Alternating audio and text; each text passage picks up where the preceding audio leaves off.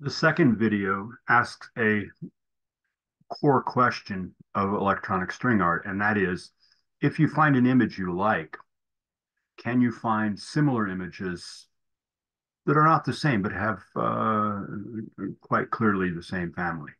And so I'm going to start with this 11 needle image that we found from video one and say, I wonder if I can find new images. Well, let's check that out. Here, the reason this image works is because there are two subdivision endpoints that are very close to one another. And we saw that in video one, we could go from side to side, side to side by simply moving jumps from 5 to 6. Well, that gives you an idea that perhaps maybe if we decrease n, we could have that same thing happen. So if we decrease n by 2, we now have the jump on the opposite side because 5 is greater than 9/2. But if we bring this back, we notice that now it's on the other side, and we can, again, decrease n by 2, and we have now a 7-sided version. Decrease jump by 1, decrease n by 2, and we now have a 5-sided version. Now notice that the needle is getting thicker, but the same basic process is happening here. And this is the smallest one we can do. Let's head back to our friend 511. Can we go in the opposite direction? Well, of course. All we have to do is increase jump by 1, which to the other side. Then if we make n 2 larger, we're at 13. Notice the needles are getting narrower. We increase to 7, we go to 15.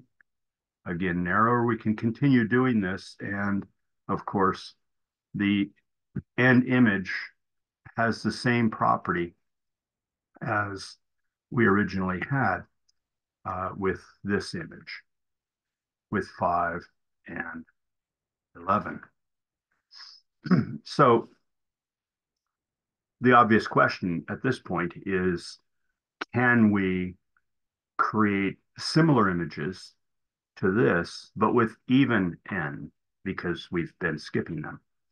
Well, I'm going to increase points by 1 and just remind you that there's that flower image or the star. That's going to be our starting point for video 3, but it also allows us to think about this. If we move this, well, we don't quite have it because notice none of the vertices, none of the subdivisions internal are close to one another. But what if we change subdivisions themselves? Well, we want two that are close to each other.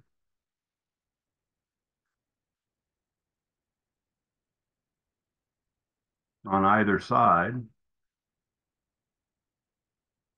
Here are two that are close at 7, but they're not on the vertical line. So that won't work. But if we go to 8, notice we have a pair here and a pair at the top. Both of those are going to give us versions of this type of image. And the first one is very easy. If you, a full, the vertex 5 is 8, 9, 10, 11. So if we make points 11, we have a version of this.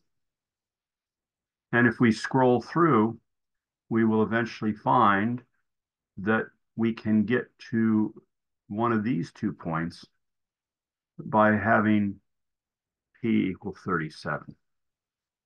And there we have a second version of a needle's image. They're of course, quite different from the odd versions, but they still satisfy the idea that we have these sharply pointed needles going toward the center from each vertex. Well, that's video 2.